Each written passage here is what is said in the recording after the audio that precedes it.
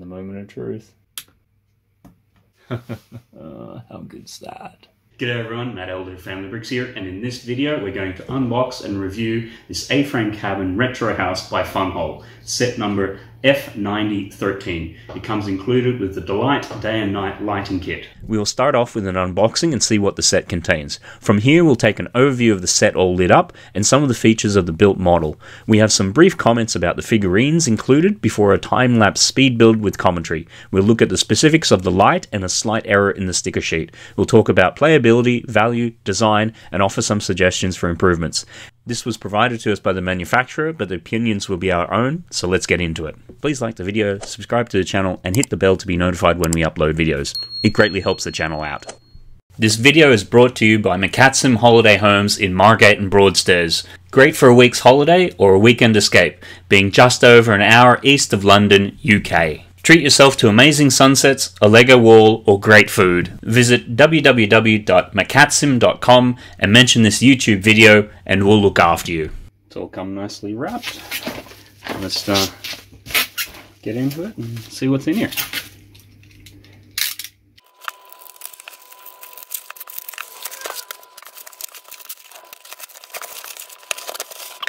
So we have the front of the box. It's actually really nice graphic and it's printed out well, nice and slick.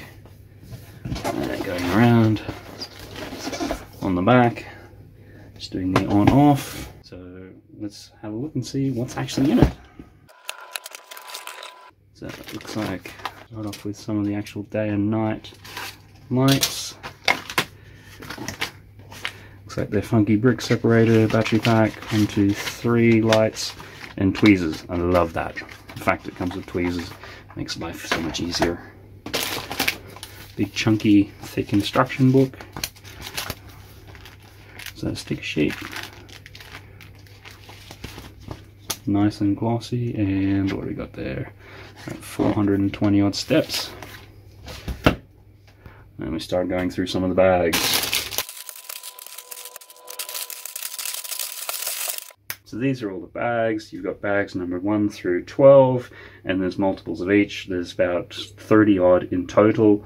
But the one thing I did notice is in bag number 12, you've actually got some sort of little figures and things. Which could be interesting, because certainly last time one of the criticisms I had was that they didn't have any sort of little figures which put the scale out. So hopefully, fingers crossed, that helps address that issue. One of the big selling points of this kit is obviously the lights, so we'll just go through and have a look at them. You got a couple in the peak of the A-frame there, another one on the underside of that door light there for the sliding door, and then we've got one for the fire pit, and coming further along, there's, you know, one for the bedroom, one for the outside lamp there, and then as we come along even further into here, a battery box there. You got a couple in the actual apex of itself, and then down in here you got some on the ceiling, and then also that little fire barbecue in there has some light as well. We come around to the side here, you have the strip lighting for the water, which helps gives that a really nice sort of feel and glow, and then you've got one for this sort of lantern here as well. So you've got quite a number of lights which go the whole way around, and it gives a really nice effect. So just having a little bit of a look at some details, you've got this nice little porch area here with a bit of a swing and a sliding door under here, which works nice. And the other door does open as well.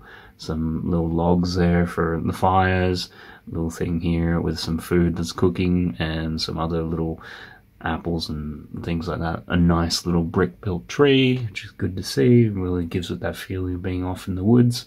Up on here you've got like quite a large telescope, it's almost like a gun, and a nice little rocking chair, and downstairs a bedroom down here.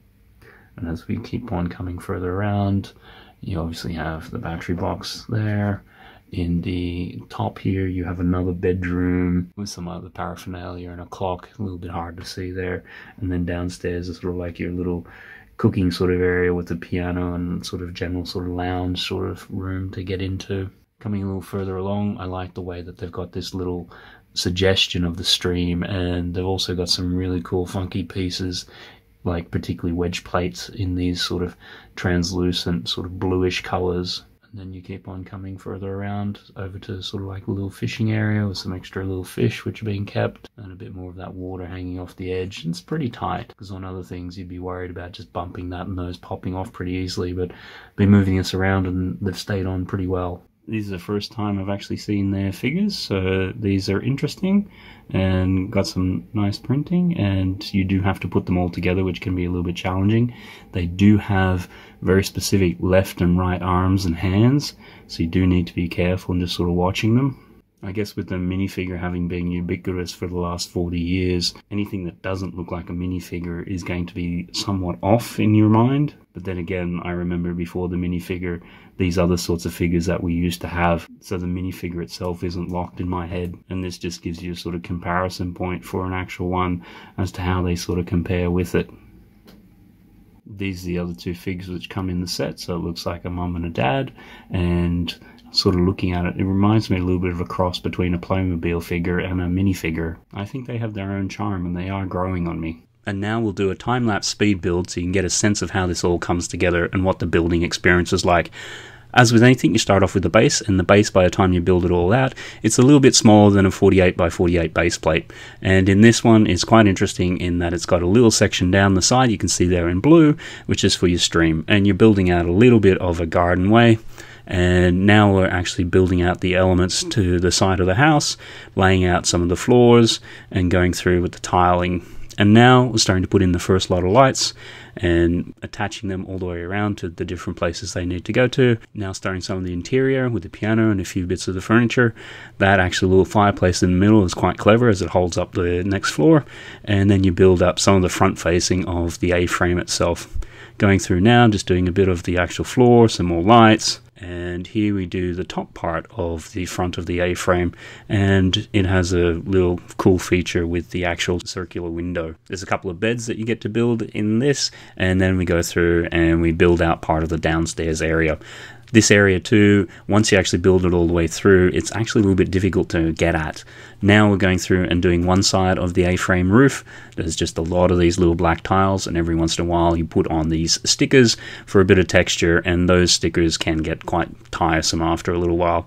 Here going through and building out the rest of that room, which as you can see there's not really much access for play. Putting some flowers on the outside, give a bit of texture and a bit of ordering. Adjusting some of the lights, just making sure that they're all feeding into the right places, and building out some more of that room before heading on to the second side of the A-frame roof. Again, the black tiles, the wood texturing on some of the stickers occasionally, and it clips together quite nicely at the top and then also at the bottom to hold it in place. Build out the upstairs window, and then heading around and starting to now really put in all the details in the vegetation, starting off with this trellis, putting in what looks like some grapes and things, and from here it's just adding in lots of little details, and there's a fair bit of it, different leaf colors and grass pieces along the first story as well, before heading off and then actually building up a brick built tree, which feels nice and solid and doesn't look like it's too janky and missing a whole bunch of leaves. Install the last of the light connections and finish up building some of these curious little figures that are in the set. I do like with this how they've given the lights their own sort of little case, and you know, it's relatively well done. Just making it feel that little bit more exclusive and what have you. So just having a quick little look in. Tweezers, rave about those. Standard battery box, double A's, brick separator that they have for theirs, and then just looking in at some of the lights themselves.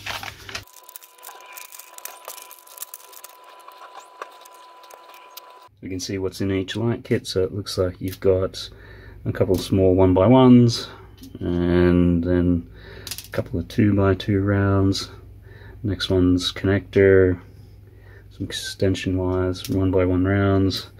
That looks like a little strip of some description. Another connector, more 1x1 rounds, and the USB plug. And a quick look at the sticker sheet. Looks like you got most of the wood paneling in there. A few other little ones that should come across. Not quite sure what that is, but we'll find out. The one thing that's nice when companies are able to build the lights into the kits is you can plan them out a lot better. And they look like they've got these new pieces as well, which have little holes underneath. so that you can fit the wires under there more snugly, which is a really good development, because then it enables the wires to be guided a lot better than what was previously. You're not so much clamping the wires, and there's less frustration with trying to get it squished down in between pieces where it's not necessarily meant to go, because you've also got similar little ones here with the little grooves there, which are over here in the black as well. So it's really clever that they've come up with something like that. The bags are pretty tight to open, so it's really good to have a knife handy to get aiming at them. In terms of playability, I think this model is great. You've got lots of different things for your little characters to interact with and move around with in different spaces, and being able to create different scenarios. So I think they've done a really great job in ticking off all those sort of main things you'd expect of like a cabin in the woods. In terms of value, this has got 2,061 pieces, so I'll give you 3 seconds. Think of a number of how much you think this would retail for. You've got 3, 2, 1. In the US at the moment it's listed at £99 on their website, and in the UK I've been told it's going to be about £120, which, as a little nitpick, the US and UK price you'd want to be closer together, if not the UK price being slightly less. But when you think that there's over 2,000 pieces here plus a light kit, if you go off your general sort of guide of about 10p or 10 cents per piece, you'd be looking well over £200 or 250 American dollars. So with this being over half the price of what you'd expect normally, I think the value there is quite phenomenal, and it's a little thing, but you actually get a proper tree with it as well. In terms of design, I think the design over the last year of these has gotten so much better. This is obviously the current one. This was the first one that they released about a year ago, which I did a review for that, and at the time I commented that it just felt too big and was a little bit overscaled for like normal figures and things, whereas now, if this is one of their normal figures, that feels like it has all the right proportions, whereas this one, it just felt like the house itself was just too big if you're trying to have it in figures and put it in cities. And you can even see it with the trees here. They're basically the same height, same type of build. In this one, okay, it might be location, but it feels like it's being dwarfed by the house a little bit, whereas this one, it doesn't feel that same sort of way. And maybe this base is just a bit bigger, so it gives it that chance to just spread out and breathe a little bit more, whereas this one is much tighter on your traditional 32 by 32 sort of size. So for me, I can really see over the course of a year just how much their design sensibility has grown and sort of been refined, and they probably have more pieces and things to play with now, but they both sort of still feel like they could be in the same universe and the same space. If you want to see my previous review on this one, check up in the card or around the video for it. These were the pieces that were left over at the end of the build. The main ones which I would highlight is at the end of the first lot of putting the roof together. You did have a whole bunch of these pieces left over, which did seem a bit weird, and I was sort of wondering, do they get used later on? And then you do get almost a full set of spare arms and hands, and there aren't too many little small pieces left over, so most of the time it is pretty tight on what's in the bag is what you're going to be using. So if you do happen to drop something on the floor or it goes missing, you do probably want to find it, because there aren't too many excess pieces when you consider it.